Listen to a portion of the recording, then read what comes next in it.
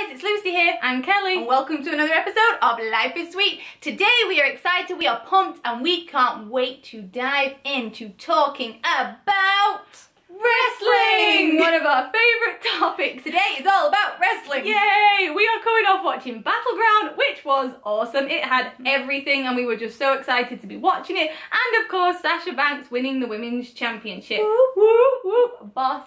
Had a dreamer. So that brings us to what today we wanted to talk about, because a while back we did a video on here about our top 5 matches that we were involved in, but it occurred to us we did not mention matches from before we came to America. Because for those of you who don't know, before we headed across the pond to Louisville, Kentucky, we wrestled for 5 years in England. We started at Future Shock in Manchester, wrestled for SAS, wrestled for GMP, Chick Fight, just to name a few. And we had lots of memorable moments and lots of awesome matches that, thinking of them now, just make us smile, make us laugh, and it was just the good old days and we had so much fun. So, let's get to it. Okay, our first match is one that it's hilarious. Can't remember the place, can't remember the name. We can't remember the place or the name, but these are two guys that we absolutely adored wrestling. They are Danny Hope and Joey Hayes. Now, they still wrestle today back in England, and they are awesome. They were like two of our absolute favourite people to wrestle, and we wrestled them 3 times, I want to say, and every time it was just so much fun and just what wrestling was all about. Because it was learning experiences for us, because we used to wrestle the guys all the time, and that was where, like, that was just everything to us. We learned so much. We loved it. It was just wrestling, all about the wrestling. Yeah. And we'd wrestled them before this match in this place that we have no idea. I think it was Fryston, and there's a hilarious side point, Freeston or Fryston. We were in the car with them. We loved travelling to shows with them, and we were running late. And Joey Hayes was trying to read a map, and then all it went dark, and then it went dark. The GPS didn't work, and we couldn't see the map, and we had to stop off at a gas station, try and get directions. And it turned out that we were heading towards a place that had the same name but wasn't the place we needed to be. So it can't be that. No, I'm sure we have it right. But then we had to travel to the show, which we got there just as the first match was on. We had to change, and also a side point for this match, that was the first time we got our new wrestling gear, and it was the first time, it was the first time we wore our sparkly pink and white wrestling gear. But it was the long tops. Green. No, this was when we had the sparkling tops. It was the first time we wore it, and so we quickly changed into that, and we were like, new gear, it was exciting. This was that every wrestler's dream of when you have your lace in your boots and stuff, and then your music's already playing. This was legit one of those times for us, like border on, because we literally walked into that venue, walked into the little tiny bathroom where we used to get changed, and got our gear on, and then our music hit, and we were like, right, Danny and Joey, see you out there. Luckily for that's us, what we had to do. Yeah, but because we'd wrestled them before, it was just like, we've said it before in videos, we get nervous. We want to do our best, and we get nervous. So, but with the guys, it was just like, okay, let's do this. We're going to go out there, take teenage kicks and RKOs, and it's just going to be fun, because that's what wrestling is. It was fun. So yeah, anytime we wrestled Danny and Joey, the models, Danny Hope and Joey Hayes, it was just fun. It was hilarious, it was awesome, and that was probably one of our favorite memories, even though we can't give you the place, we know the memories, the day, the time. It's all in here. It's probably all in a scrapbook somewhere. It's in a scrapbook. It was Fryston or something. I think they won. Yes. Yeah, they won. I think due to probably a teenage kick and an RKO. See? Yeah. I remember that. But that was one of our favourite memories. So again, Danny and Joey, we absolutely had a blast wrestling them, travelling with them. It was awesome, and it's still one of the highlights and road trips that we will laugh and tell our husbands about, or if somebody asks us, we'll still be talking about it to this day, because it was seriously hilarious. The one you were talking about, by the way, when we were in our pink and green, was at a GMP show in the place we went to every month, and that was where we had El Ligero, Bubblegum, Chris Travis, everybody, and that was when we won the GMP tag titles. And I believe the other one you're thinking of, which we have a picture for, insert picture somewhere, is when we are very, very sweaty because they beat us and they took our titles. Boo you. Boo you, Boo you, Danny Hope. Boo you. Boo you, Joey Hayes. Match number 2, memory number 2. So, like Kelly just mentioned before, GMP we wrestle for every month. That was one of our favourites in Cresswell, in a little venue in Cresswell. We knew the fans, it was like always packed, and it was so much fun, and there was kids, and it was just our ideal atmosphere, our ideal audience, and we loved it. Like, that was one of the places where you really got to know the people, and you just relaxed, and it was like your people, and it was so much fun. And one of my favorite matches from there, like, we had so much fun because we wrestled Brad Flash and Nathan Cruz. It was awesome because it was when we were starting to learn a little bit more about like storyline and selling, and we weren't just wrestling guys. You know, we weren't just kind of wrestling them, because previously it was just all about the wrestling. We were going out there, the guys were awesome and just like taking stuff, and we were selling and like loads of things, but we'd started learning a little bit more, and Brad and Nathan were like awesome for this, because we just working with them was so much fun, because it's like our brains clicked, and we were just kind of coming up with loads of ideas and loads of spots that worked with the fact that we were girls and they were guys. And not in the way that me and Kelly would be like, excuse me, I can wrestle you, I just want to wrestle. It was like exciting and interesting. It made sense, so it was great for us to learn that.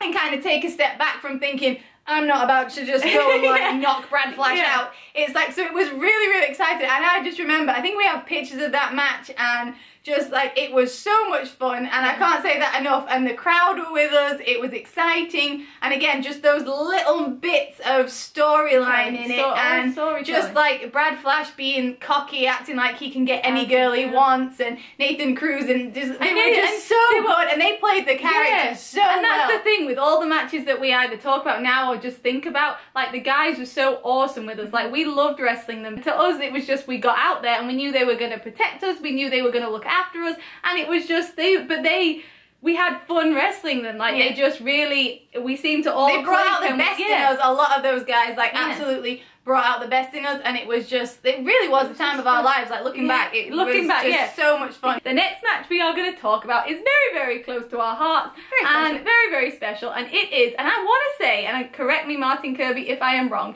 that it was the first time that Chris Travis and Martin Kirby actually teamed up as Project Ego. And again, the guys were so good to us, because they wrestled us, and they went out there on shows, and they had tag team matches with us, and they were just didn't treat us any different. They didn't treat us any different. They just looked after us. And Chris Travis was always hilarious when we wrestled him, because we wrestled him a few times, and every single time he wrestled us, it was always like he didn't want to hurt us. And we were like, Trav, it's fine. You can hit me and you can do whatever. I remember in that match, and Kelly remembered it too. She was saying, did you remember that he was trying to...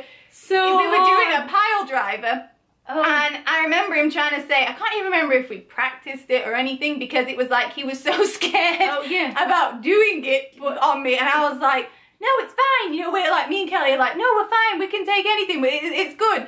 And he was so nervous about doing it, and we did it, and I think everything went fine, but I just remember it being so like... And that was also, like, he was the sweetest thing, because he never wanted to hurt us, like, kicking us. All we can remember, because we watched that match back recently, and all you can hear is, Curly!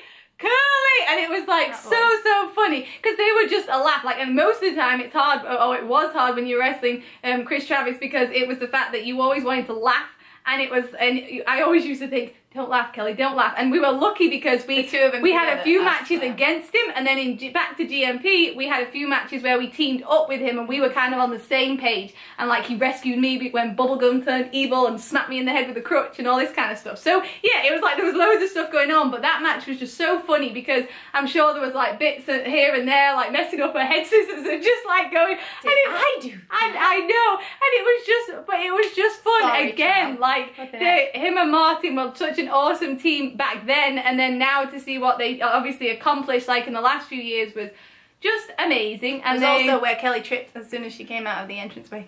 That was one of those things again where we were always nervous, and we ran around the ring before our entrance, and I slipped on and that was also the time we got a train, and was that the time I was freaking out because our train was late or something? Maybe. I can't remember. Just so and then we used to travel by ourselves, get ourselves to shows, to London, to everywhere, and it was all fine, because me and Kelly were like, we've got to get to a wrestling show, we're fine.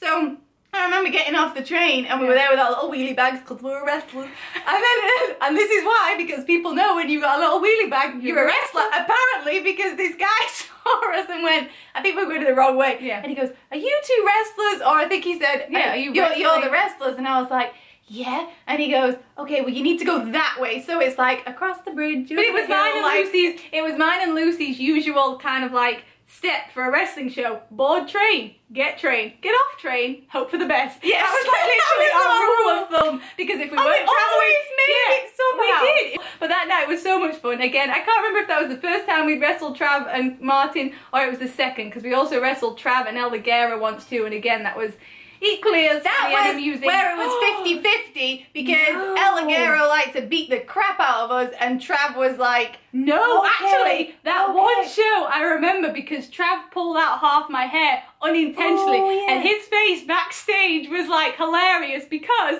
in this match, whatever had happened, at the end of the match, I'm lying on the canvas and I'm like, whatever, I don't know who won or lost, but I was lying on the canvas and I went like this.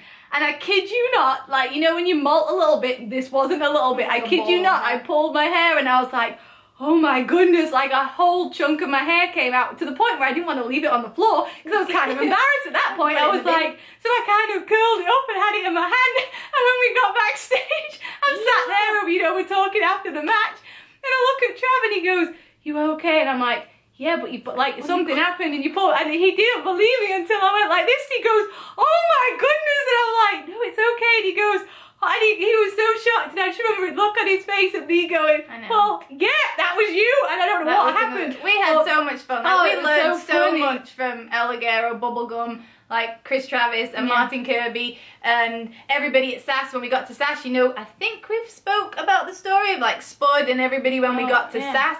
SAS. And again, those were like seriously the time of our lives. They taught us so much about selling and started introducing character to us before we had like a base. So when we came to OVW, it was just like things were starting to click. So it really, really helped us, and we were very fortunate for that. But they were just some of the good old days. We still back home have like our scrapbooks of those pictures and who won, like what happened, what we did, because we used to love coming home. That's an El Ligero thing, that books and notebooks of who won, who against, we used to come home and we used to write them all down and like just little memories along the way, just to, you know, keep track on them and stuff. So, like, because I haven't mentioned this one yet, I wrestled Bubblegum in a match that I don't think Lucy was at this, I don't think. I was at the show. She was at the show. Before Kelly started telling that story, I couldn't wrestle because we'd just done a week of camps. Oh no, we'd been to London and done a wrestling show where we wrestled Roxy and Lisa Fury. And people, we don't swear, you probably never really heard us swear. I did a baseball slide because we were doing, at the beginning of the match, we were doing like a double whip, and me and Kelly had to baseball slide. And I landed, and you can see it in the match, I don't know if we have it somewhere, I just completely went down on my ankle and I thought it snapped and I'd broken it. I think I said the F word in a room full of kids in the middle of the ring so loud because it hurt so bad. And I remember finishing the rest of the thing and obviously just carrying on with the rest of the match. And after I was shaking and Kelly was laughing at me. These are another wrestling stories, wrestling diaries. On the way home, we had like a 2-3 hour trip.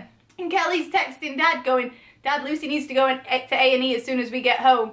And I'm in the car, I have a pain in my neck, my ankle literally feels like it's about to break. I'm making noises that Kelly's going, Lucy, stop making noises. I'm going, She scared me because I thought I was dying. Like, I legit thought I was dying because I had a pain that was going. I think I bruised my collarbone somehow as well. Anyway, our mum was like, Lucy, I think you should just come home first and get some sleep and we'll see you in the morning. She waited in A&E for me because I was adamant I needed to go. The doctor looked at me and went, oh, nothing's wrong. So I think he gave me some medicine to like maybe calm like bruising or something down. And I woke up the next morning and my ankle was like this big. And Mum was like, you should have waited because now the doctor can see something's wrong. Anyway, shortcut to that, I wasn't wrestling because I had a swollen ankle or a sprained ankle that nearly needed surgery to the point where 2 weeks later we had a tag match in GMP, which I swear I want to put Trav in that one because I swear it was something we were having a tag match, or even Danny and Joey. Prince Amin. Oh no, that one, and Cameron Craze. Cameron Craze. Because I thought, no, I'm a wrestler. I can wrestle. And needless to say, we did a poetry in motion. As soon as I jumped off Kelly and landed, my ankle completely went again. When we went to Rain's house and his dog farted and Trav was laughing so much. Well, I was icing my ankle. Okay, this match, my match that I'm going to talk about now, we didn't always have singles matches back then. We were mostly a tag team. And like we said, the guys looked after us and we had so much fun wrestling them. This match, I wrestled probably one of my first singles matches, and I was equally parts nervous and excited because I was wrestling Bubblegum.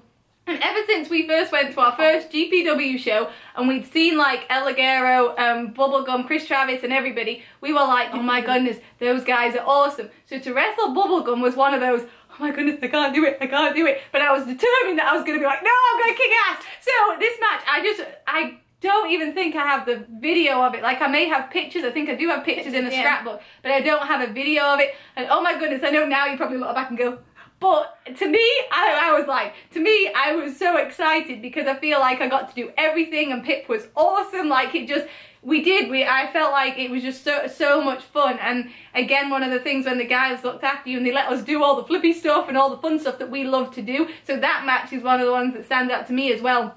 Of just being so much fun and a huge deal for me to have a singles match and go like 10 minutes or whatever it was with someone like Bubblegum.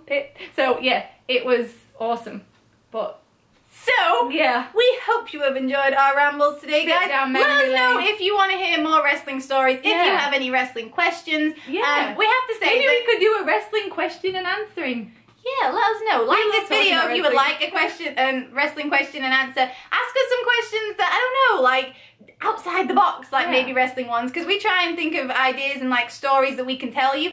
We had 9 years in wrestling and we absolutely loved every single minute of it. Yeah. We're 16-year-old girls who went to a training school and met the most awesome people, and we can't finish this video without mentioning guys like Sam Bailey, Dangerous Damon Lee, who is still kicking ass on the wrestling scene back home, and Dirk Feelgood, guys who literally just supported us and gave us so much confidence, because that was one thing that me and Kelly, like, we just believed it ourselves that we were going to be wrestlers no matter what. Like, that's the naivety of us being 16 years old and thinking nothing's going to stop you doing it. The bumps, bruises, nothing. Like, we just got on with it. But confidence was always something that we lacked. And those guys, we wouldn't literally have had the careers or had, like, you know, our wrestling story, our wrestling success, you know, for us, if it wasn't for those people along the way who seriously just really motivated us and inspired us and gave us a kick up the backside to be confident and believe in ourselves. Yeah, Damon Lee was one of the first people who really kind of brought us out of our shells and pushed us too, because that was important. Because if Damon gave you a look